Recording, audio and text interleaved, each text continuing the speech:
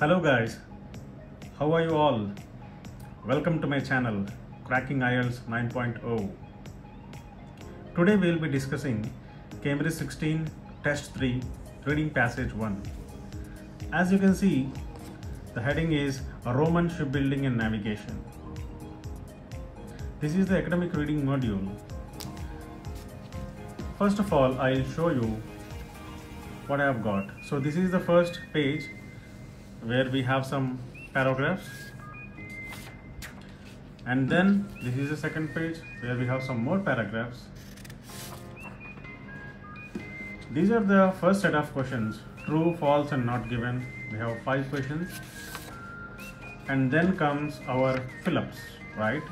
So total we have 13 questions for the first paragraph. So let's don't waste much time and let's dive into the subject, right? Right, what's the first question? The Romans' shipbuilding skills were passed on to the Greeks and the Egyptians. Right, so what are the keywords here? The Romans' shipbuilding skills were passed on to the Greeks and the Egyptians. So these are all our keywords and we will try to look for these keywords, right? Yes, so let's read the first paragraph now. Shipbuilding today is based on science and ships are built using computers and sophisticated tools. Shipbuilding in ancient Rome, however, was more of an art. See, art is the keyword, relying on estimation, inherited techniques, and personal experience. The Romans were not traditionally sailors. See, the Romans were not traditionally sailors, but mostly land-based people who learned to build ships from the people that they conquered, namely the Greeks and the Egyptians. Wow, these were our keywords, right? So what does this last sentence say? The Romans were not traditional sailors. They learned shipping from people that they conquered. So Romans conquered these Greeks and Egyptians and they learned from them. So what does our question say? The Roman shipbuilding skills were passed on to Greeks and Egyptians. No, they learned from Greeks and Egyptians. They did not pass on. So this clearly contradicts the statement. Hence, what is the answer? It is false, clearly, right? Good. So let's look at the second one. Skilled craftsmen were needed for the mortise and tenon method of fixing planks. Okay, so what are the keywords? Skilled craftsmen were needed for the mortise and tenon method. So this is a method of fixing planks, right? So let's see, let's read further. There are a few surviving written documents that give descriptions and representations of ancient Roman ships, including the sails and rigging. Excavated vessels also provide some clues about ancient shipbuilding techniques. Studies of these have taught us that the ancient Roman shipbuilders built the outer hull first, okay, then proceeded with the frame and the rest of the ship. Okay, planks used to build the outer hull were initially sewn together. Starting from the 6th century BCE, they were fixed using a method called mortise and tenon. So this is our method, right? Whereby one plank locked into another without the need for stitching. Okay, so one plank is locked into another. Okay. So then in the first centuries of the current era, Mediterranean shipbuilders shifted to another shipbuilding method still in use today, which consisted of building the frame first. Here they built the frame first and then proceeding with the hull and the other components of the ship. This method was more systematic and dramatically shortened ship construction times. The ancient Romans built large merchant ships and warships whose size and technology were unequaled until the 16th century CE. Okay. So what we read about the mortise and tenon method, it is here, right? So starting from the 6th century BCE, they were fixed using a method called mortise and tenon, whereby one plank is locked into another. So yes, what was the question? Skilled craftsmen were needed for mortise and tenon method for fixing planks. Did the passage talk about any skilled craftsmen? No. The passage told only about the mortise and tenon method of fixing planks, but this skilled craftsman, it is not mentioned anywhere in the passage. Hence, what will be the answer? It's Not given, right? Right. Hence it is not given. Right. What is the next question? Right. The later practice used by the Mediterranean shipbuilders involved building the hull before the frame. Okay. So the later practice used by the Mediterranean shipbuilders involved building the hull before the frame. So first hull, then frame. That's what he is talking about in this practice. Okay. So let's read. I think we had the answer in the same paragraph, right? So this is the first method, mortise and tenon. Then the next method is this one.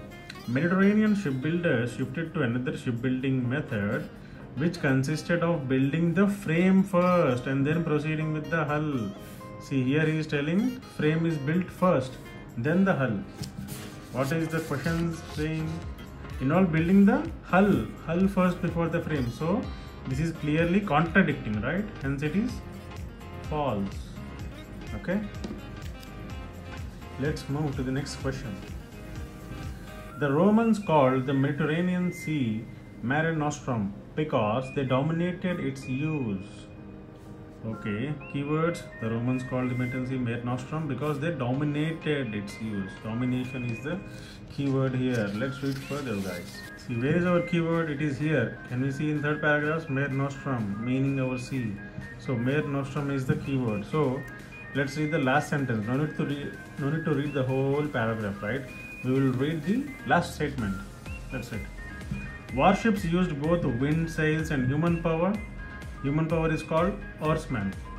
Wind is called sails, right? And were therefore very fast. Eventually, Rome's navy became the largest and most powerful in the Mediterranean. And the Romans had control over what they therefore called Mare Nostrum, meaning our sea. See, the Romans had control over, dominating.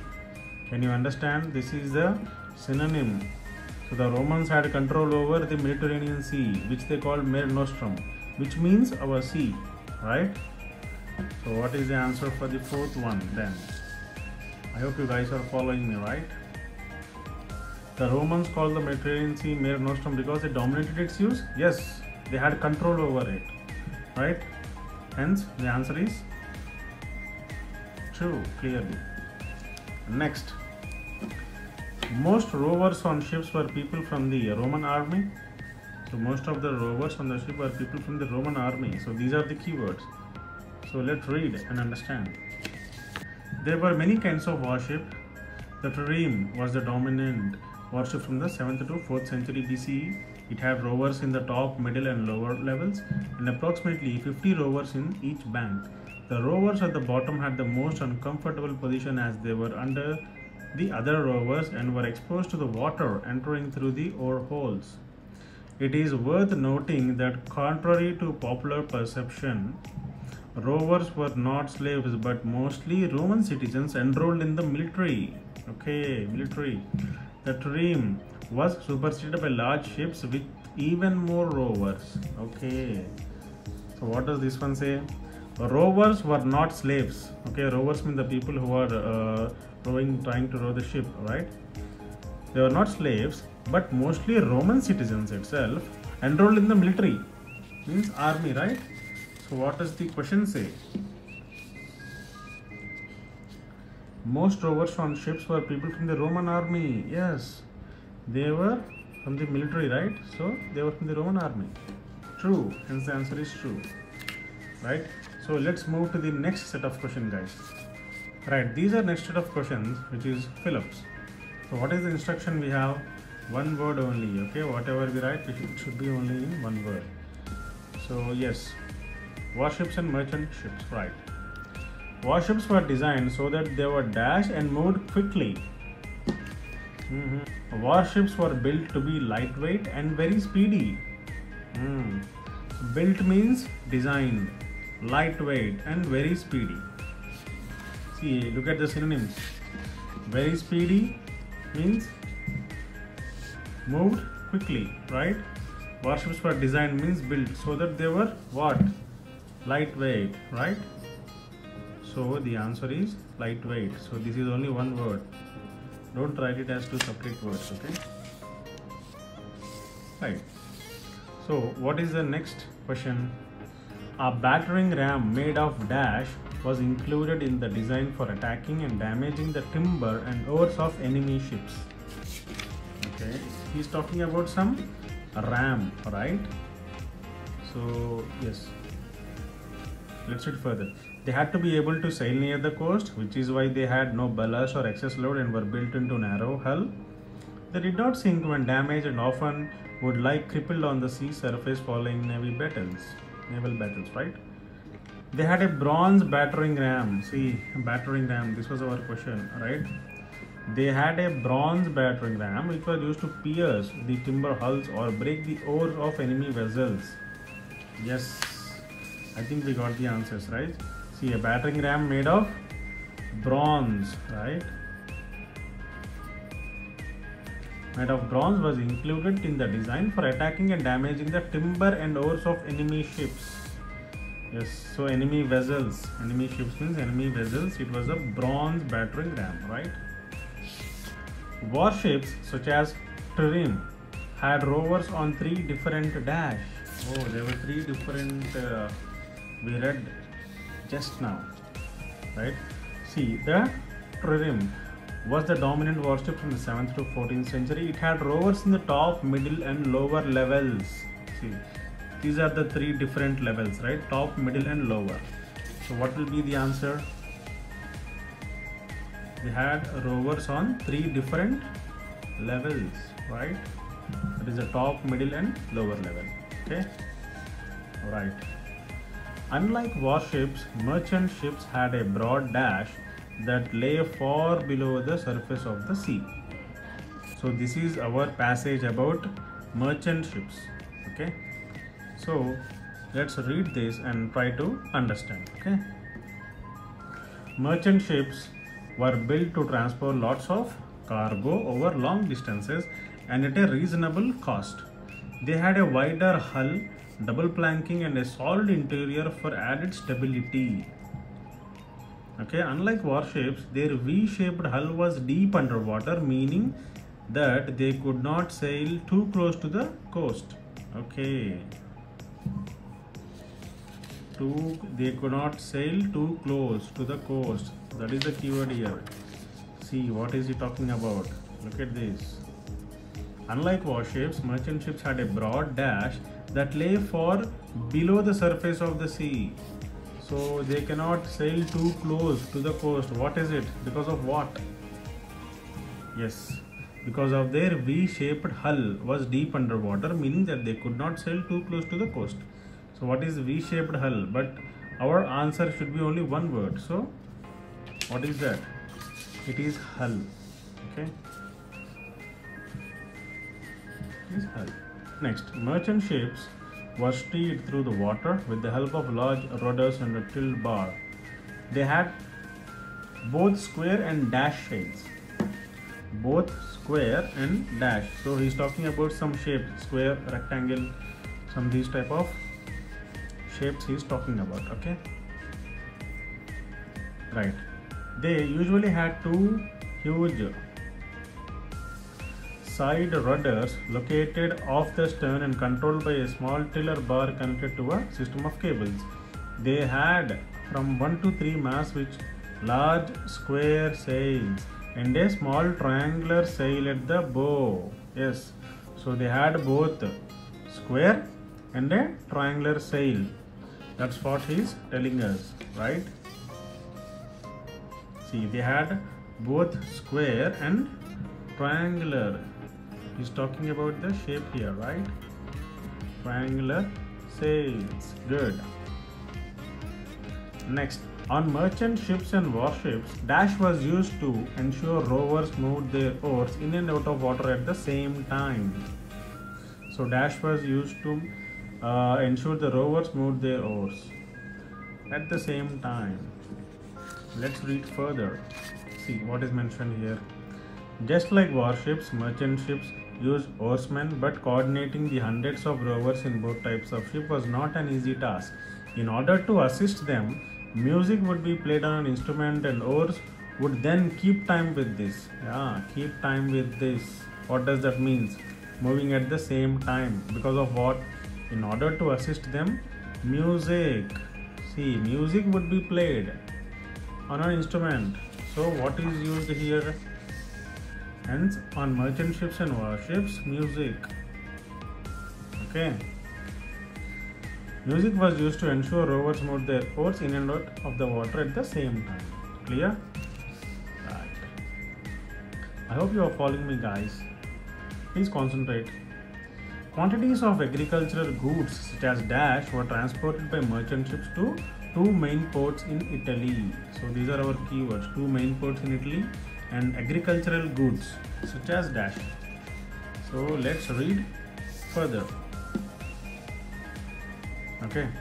The cargo on merchant ships included raw materials, example iron bars, copper, marble, and granite, and agricultural products, example grain from Egypt's Nile Valley. Wow, I think we got the answer right. So agricultural products, what is it? Example grain. Okay, that's what he's talking about. So agricultural goods such as grain were transported to Italy, right? The ships were pulled to the shore by dash. Okay, what is used to pull it ashore? Okay, during the empire, Rome was a huge city by ancient standards of about 1 million inhabitants. Goods from all over the world would come to the city through the port of Pozzuoli, situated west of the Bay of Naples in Italy, and through the gigantic port of Ostia, situated at the mouth of the Tiber River. Large merchant ships would approach the destination port and, just like today, be intercepted by a number of towboats that would drag them to the quay. See, they're intercepted by a number of towboats that would drag them to the quay. Drag them means pulling them ashore, right? So these towboats used to take them ashore. What is the answer? The ships were pulled to the shore by towboats. Okay, right guys. Yes, so that is the this is the end of today's session, guys. We have completed the passage 1 of test 3. Let's meet again in some other video. Please do not forget to like, share and subscribe. This will be really helpful for your friends and your family members who are trying to crack the IELTS test. Right. Till then, have a good day. Bye bye.